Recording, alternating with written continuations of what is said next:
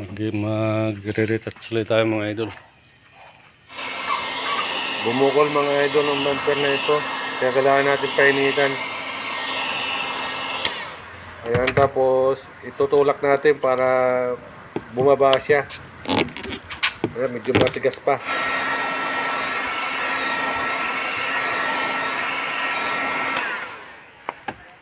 Kailangan natin painitan ito mga idol ang bumper kasi bumukol ito dahil naumpog ito sa pag nababangga siya, bumubukol.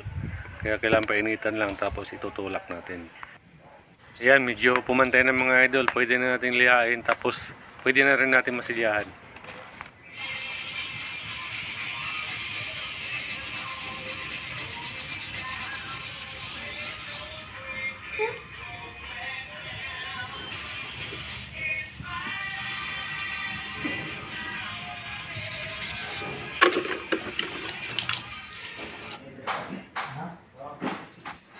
Ayan, tama sa bumper sa harap mga idol. Lilihain na lang natin ito. Ayan, tapos na tayo magmasilya mga idol sa bumper sa likod. Di ko na pinakita sa inyo. Pwede na natin lihain.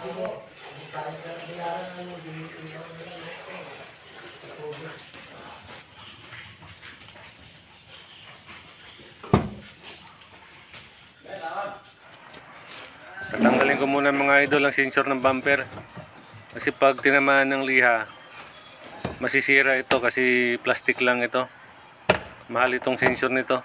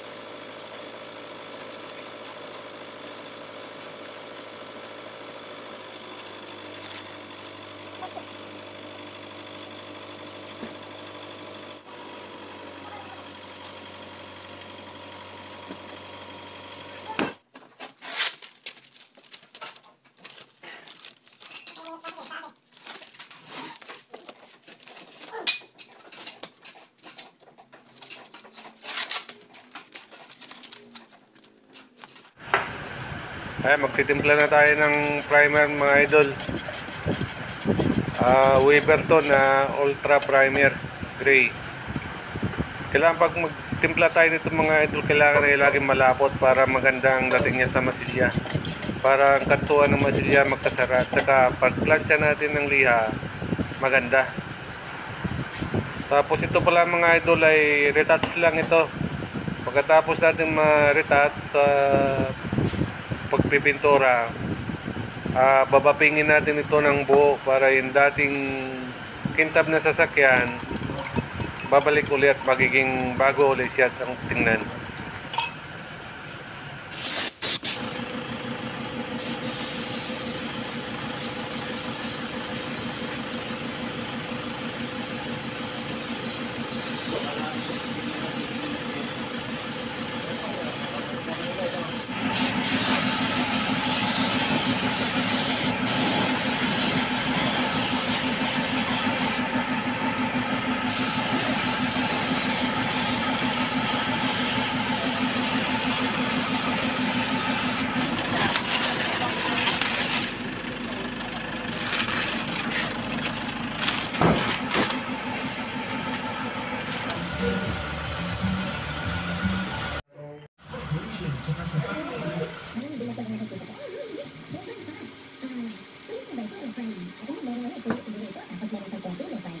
May suka ka ng balit at meron siyang hinahan sa bonus mo.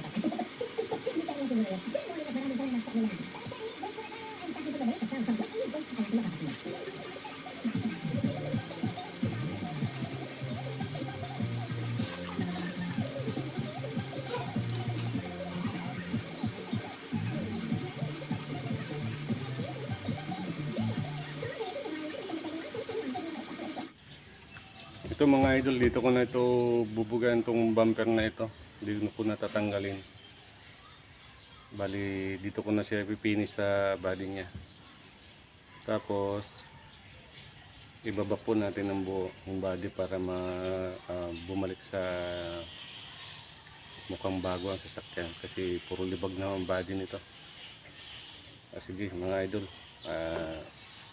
panoorin nyo lang ng buo itong gagawin ko.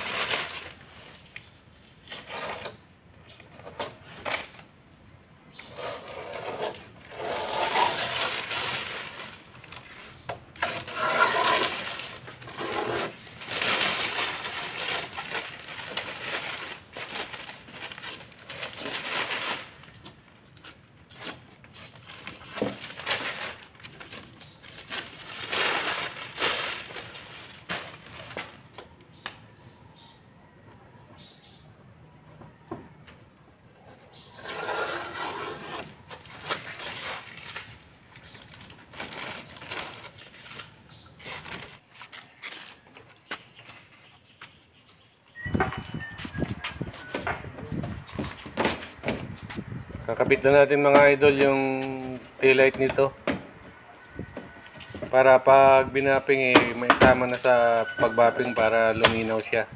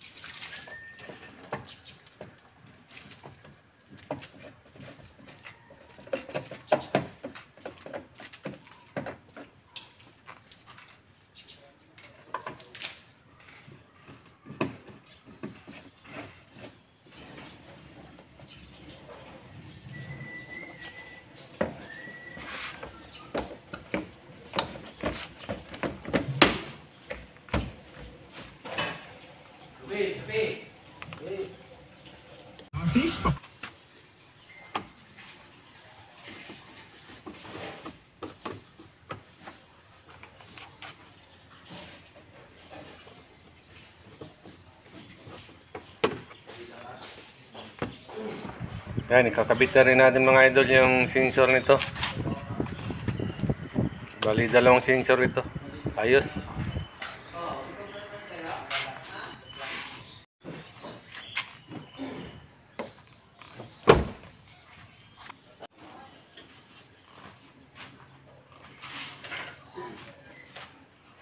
Kakabit muna tayo mga idol ng gloves nito. Pagkatapos natin may kabit to ay pwede na tayo mag-bapping.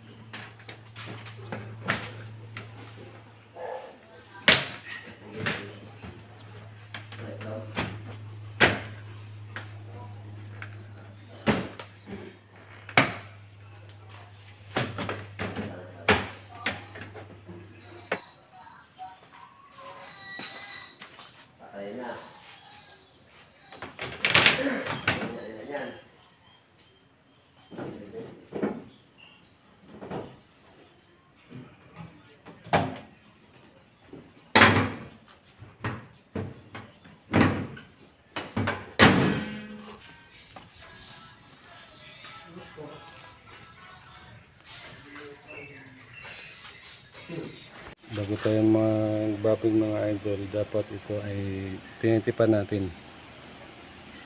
Kasi plastic wrap po ito. Pag bumaon ng rubbing dito, mahirap tanggalin, mahirap linisin. Tsaka ito. Pero lagyan natin ito na masking tape. Pag tinamaan kasi ito ng pad, maaaring masisira.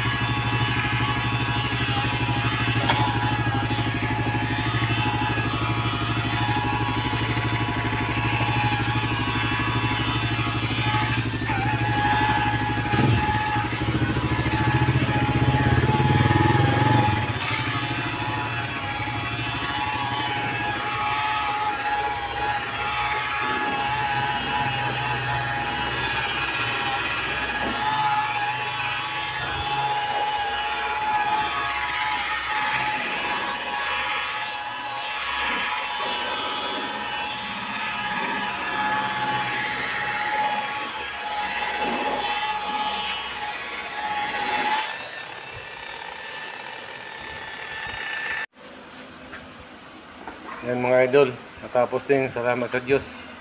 At binigyan tayo ng lakas ng katawan. Dahil hindi biro po ang pagpipintura ng sasakyan kasi lahat na lakas kailangan natin dyan. Lalo na sa pagliliha. Maraming salamat sa inyong lahat mga idol. Sa mga nanood ng video ko, paki-subscribe na lang po mga idol at ingat tayo lagi sa araw-araw. Bye bye! Sa muli mga idol, maraming salamat po!